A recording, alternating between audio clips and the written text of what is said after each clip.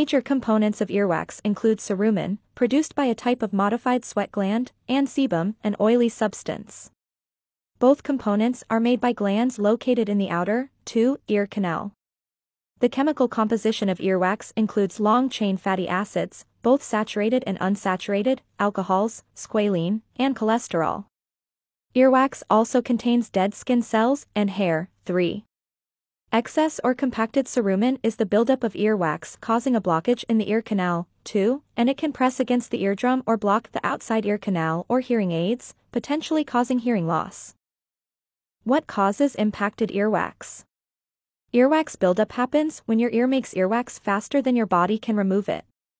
This can happen with many health conditions, such as bony blockage, osteoma, or exostosis. Infectious disease, such as swimmer's ear, external otitis.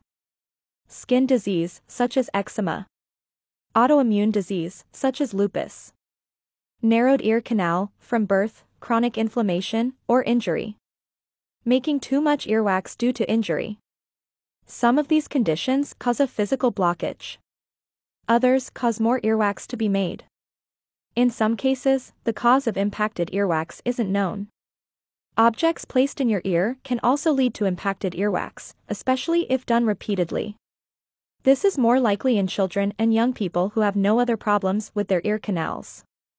For example, if you use cotton swabs to remove earwax, you may push the wax deeper into your canal. Over time, this may cause complete blockage.